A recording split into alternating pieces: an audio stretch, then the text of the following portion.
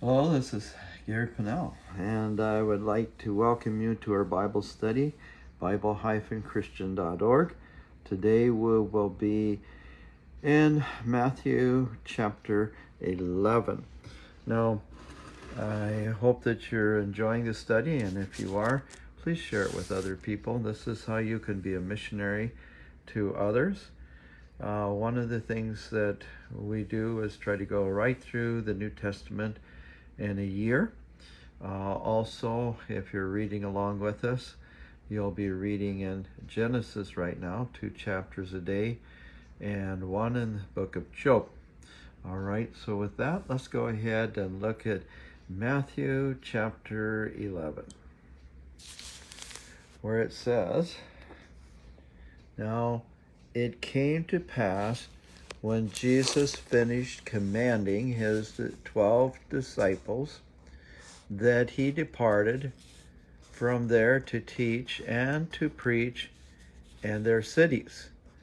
And when John had heard in prison about the works of Christ, he sent 2 of his disciples and said to him, 'Are you the coming one, or do we look for another?'" All right, this is tough, isn't it? Because now the reality of it is that John the Baptist was put in jail by Herod because John the Baptist was speaking out against Herod taking his brother's wife. Can you imagine that? They were already married, and then he decides that he wants her more than he wants his own wife, and so it's his brother's wife, so he just takes her. Now, if seeing her life after this, we know that she was involved in that, wanted that to happen too. She didn't want to be, and in those days they would think about the power, the riches, and of course we don't think about that, no, and these days too. But that seems to take priority as the riches and the power that Herod had. He could do whatever basically he wanted to do. He could kill those that he wanted to kill.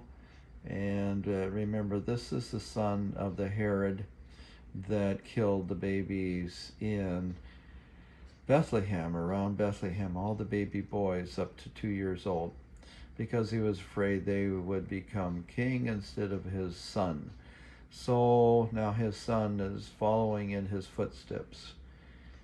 He did listen to John, and other Gospels you'll see that he listened some, but he always wanted a bribe. So he was listening for the wrong reasons, it seems. And then he actually ends up killing John the Baptist for the wrong reasons too. So it's a wicked man. But John made that clear. Now, we are to speak out against sin in our time. Here in the United States, when Roe v. Wade, which is the court case that went before the Supreme Court let's see, at least 50 years ago, maybe longer than that, was in place, there was like 70 million babies that were killed as a result. Wicked, wicked decision. Now it's gone back to the states. But we're supposed to speak out against this. Look what happened in Germany when things were going wrong there, and people were putting the Jews on trains and taking them to death camps, and the Holocaust took place. Well, how much did Christians speak out? There were some, and they were killed. And there's a famous pastor, and I've forgotten his name.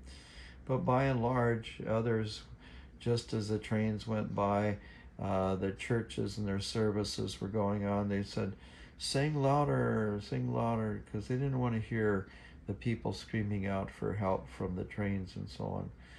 You see, so we have that evil going on. We have the evil here in the United States of homosexuality and immorality and all these different things.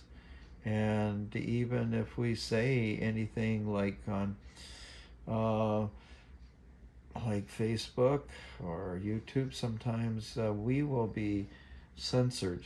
And I was censored recently, and I don't even know why. uh, but they just said we don't meet their standards and so on. So if for some reason I'm not on Messenger like I normally am on Facebook, usually they keep me from going to Messenger and having very many people. That's been limited for some time. And even me speaking out like this can cause it to go off. But I would suggest to you, if for some reason I'm not on Messenger, please go to YouTube. And on YouTube, you will find us.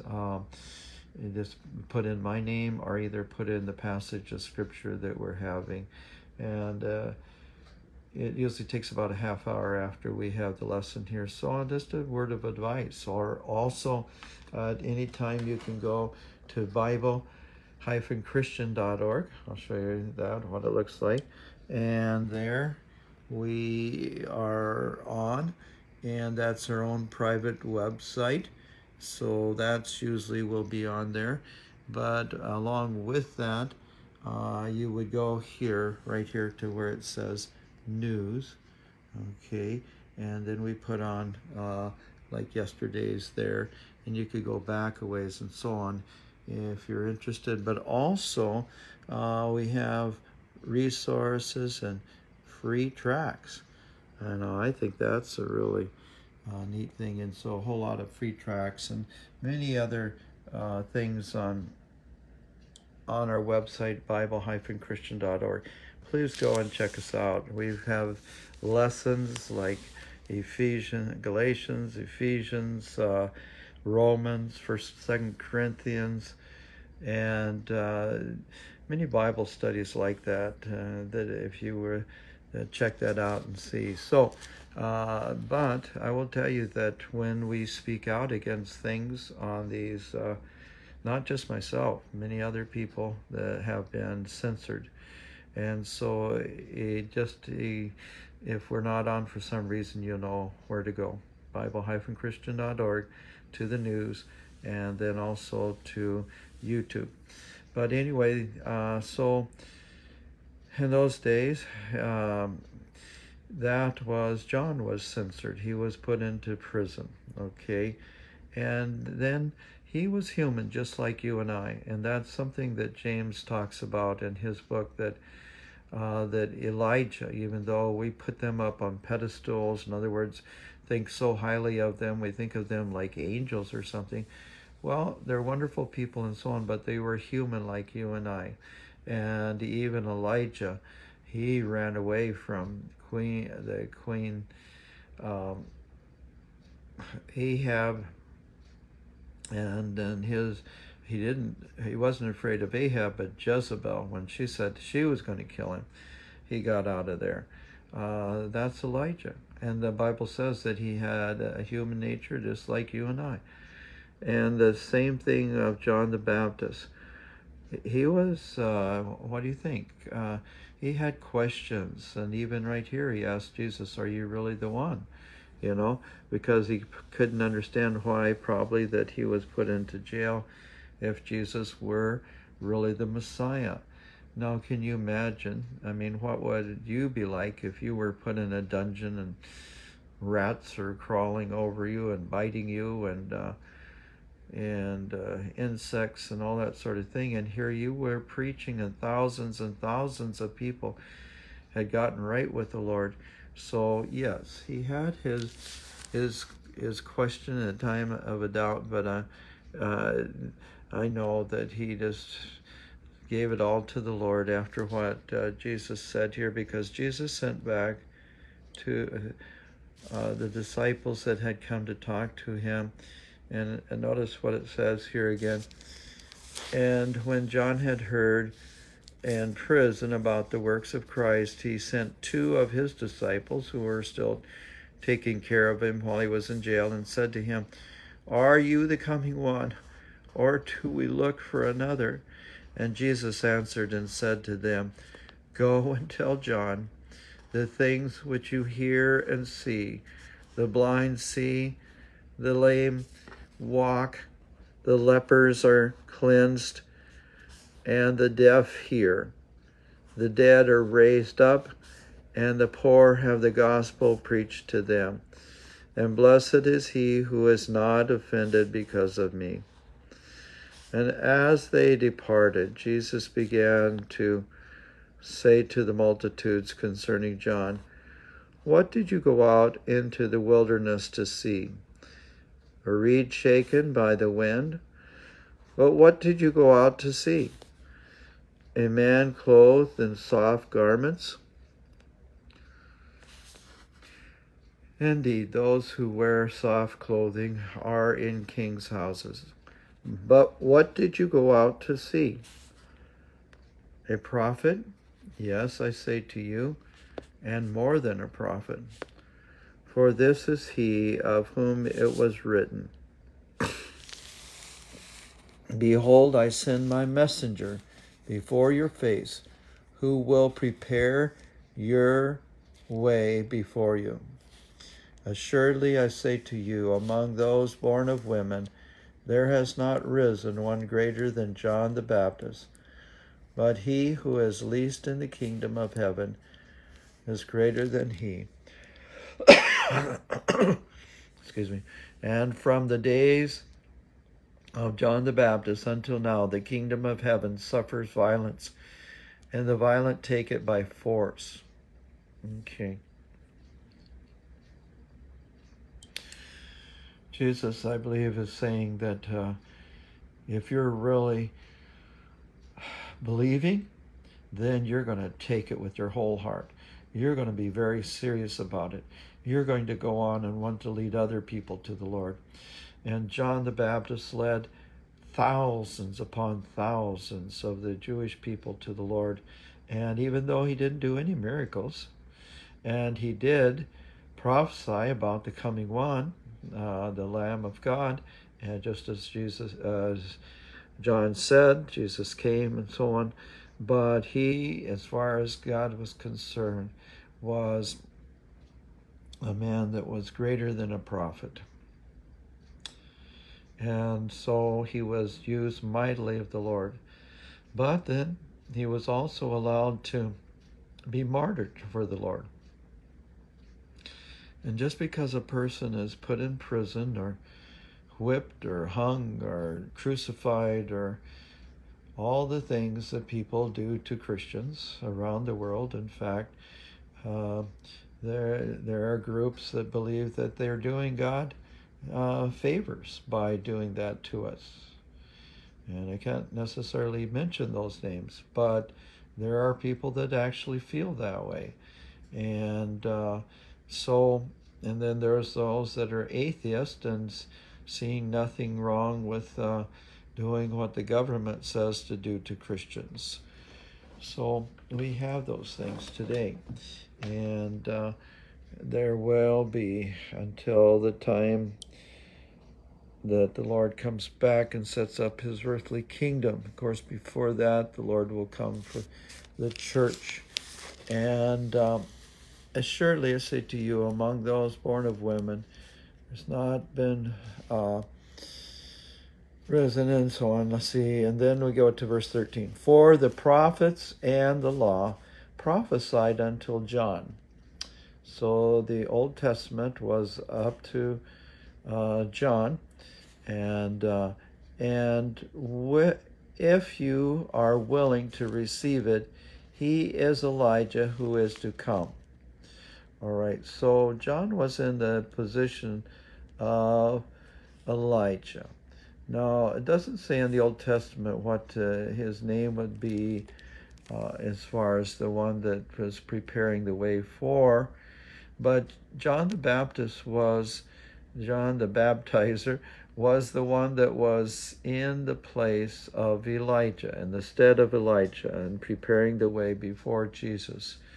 But in the future there will come, I believe, Elijah, and the actual Elijah. He didn't die, and it's possible that Enoch too. We're not told who they will be, but it's a possibility here. And so, he who has ears to hear, let him hear. But to what shall I liken this generation? It is like children sitting in the marketplace and calling to their companions and saying, we played the flute for you, and you did not dance. We mourned to you, and you did not lament. For John came neither eating nor drinking, and they say, he has a demon. So John did not drink any alcohol. He did not drink any grape juice. He did not even eat raisins. And he was, his hair was never cut. He was a Nazarite. And from the day of his birth to the day of his death.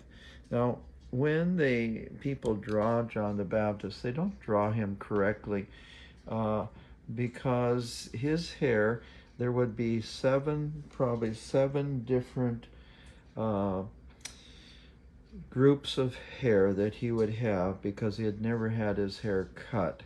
He was a Nazarite, and they could not touch any dead body. They couldn't even eat raisins or drink grape juice or anything like that. And that's the way John the Baptist was. And so if you're going to draw John the Baptist, please draw him correctly. But that's people do not understand how long his hair would have been, but it would have been put up in buns, and so that he could get around easily and so on.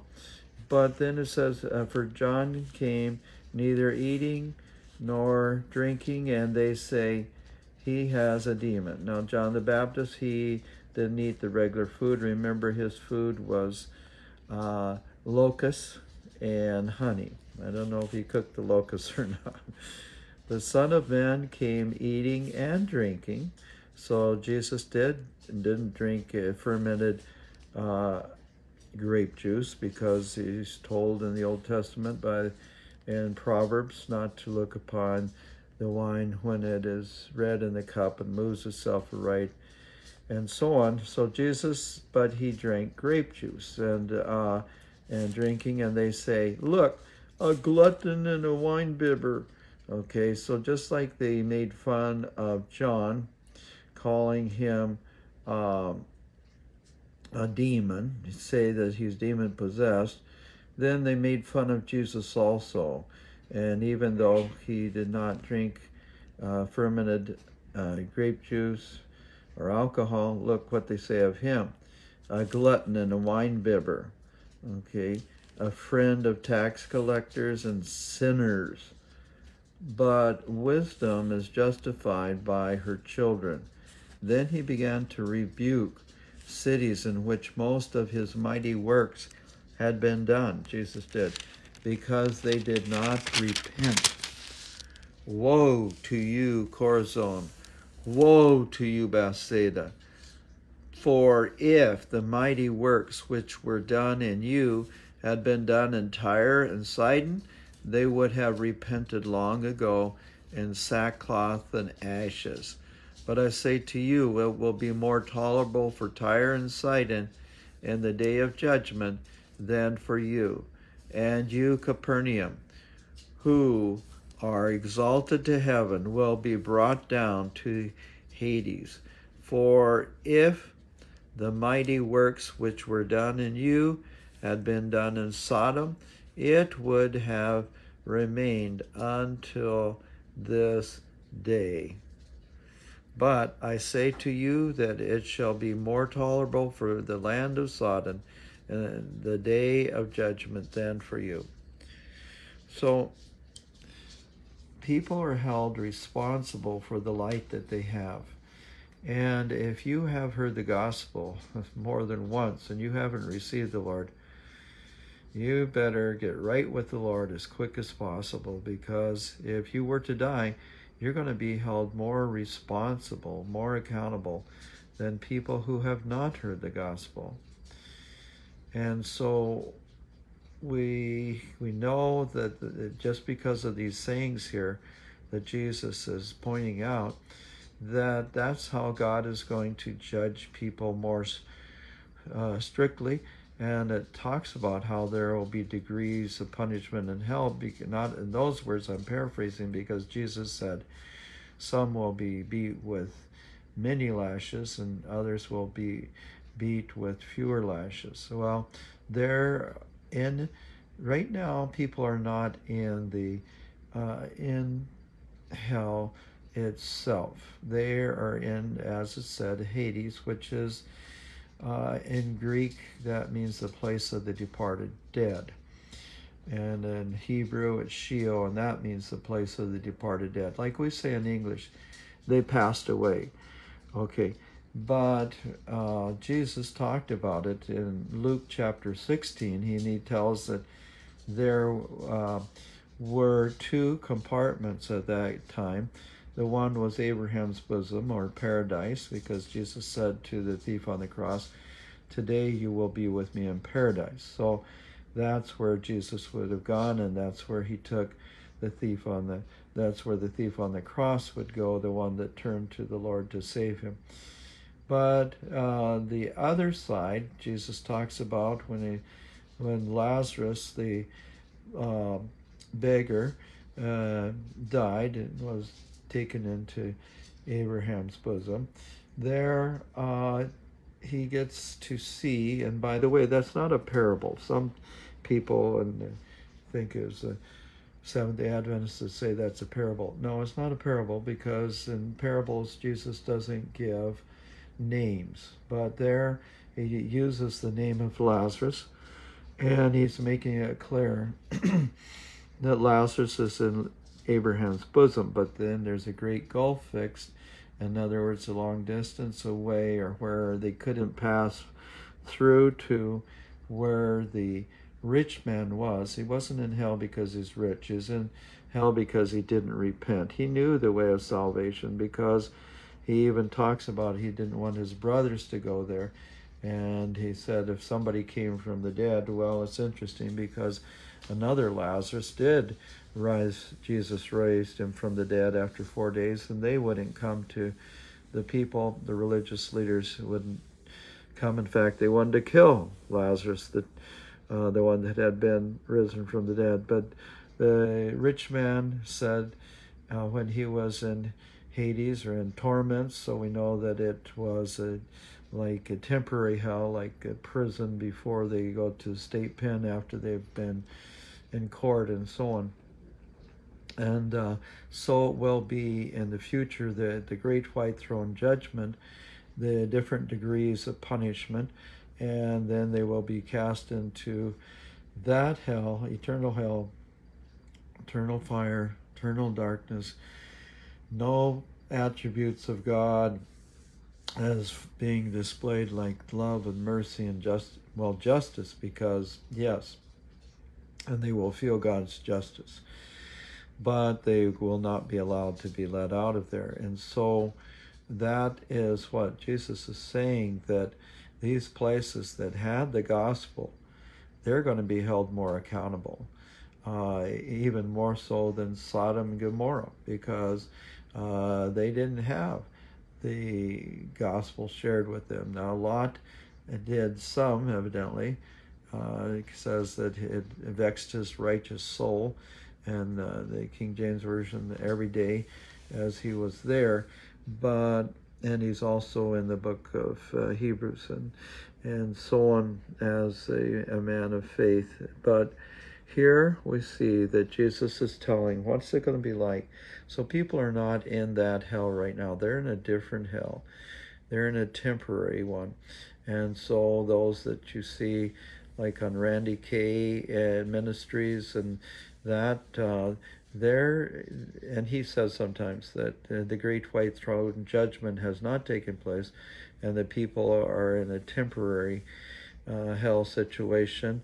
But one day, then after the great white throne judgment, those that have rejected the Lord and turned away from repentance and would not turn from their sins to the Lord, they will be put in the lake of fire forever and ever. And as we said, being judged with degrees of punishment there. God will be just. You'll not be able to say to God, oh God, I would have done it this way, I would have done it. No, God will be right and he will be just.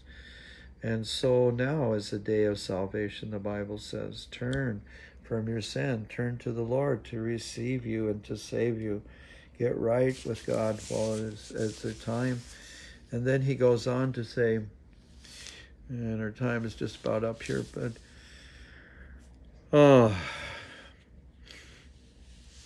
and then we go back over here where we were. So the degrees of punishment in hell there. And at that time Jesus answered and said, I thank you, Father, Lord of heaven and earth, that you have hidden these things from the wise and the prudent, and have revealed them to babes. And he's speaking about his disciples, the 12, as babes, because they're just starting to learn what it's all about and so on. And even so, Father, for so it seemed good in your sight, all things have been delivered to me by my Father, and no one knows the Son except the Father, nor does anyone know the Father except the Son, and the one to whom the Son wills to reveal him. So Jesus knows the Father intimately because he's one of the Holy Trinity. He has always been with the Father throughout eternity past. There was no beginning, and there will be no end. Where they will be together. Only now Jesus has taken on a human body and revealing the Heavenly Father through him and through his death and resurrection. Come to me, all you who labor and are heavy laden, and I will give you rest. Take my yoke upon you and learn from me, for I am gentle and lowly in heart, and you will find rest for your souls. For my yoke is easy and my burden is light. Amen. That's right. And sometimes we think, oh, it's getting pretty hard, Lord, to serve you in the times we're living in, where they call good is called evil and evil is called good, and so much wickedness and so on. But Jesus said, my yoke is easy and my burden is light. And so we thank the Lord for that. And remember that when things seem to be going pretty rough. Now we've come to the end of our time today, so we're going to have a word of prayer. But if you have not received Jesus as your Lord and Savior, would you right now just say the short prayer to him, and I'll give you the prayer and then we'll pray too. Say something like this: Dear God in heaven, and you can be repeating that now if you would, if you've not received Christ as your Savior. And even the children at school, they will do this. But dear God in heaven, I know that I have sinned.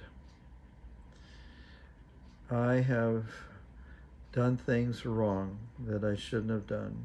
I have disobeyed you. And I know that I am a sinner in need of salvation. Right now, I want to ask you to come into my heart and life and take away my sin. I believe that your Son, Jesus Christ, died on the cross for my sins and the sins of the world. And right now, I invite you into my heart and life. I want to receive you, Lord, as my Savior. I believe that you rose from the dead the third day. And right now, I receive you into my heart and life. And just pray that now in Jesus' name. Amen. Now let's have a word of prayer also. Thank you, Father, for this time we've had together. I just pray that you'll bless and this word as it goes forth, and many souls will be saved. We thank you, Father. We pray these things in Jesus' name. Amen. All right, Esther, it's good to see that you're on. The Lord bless you, sister.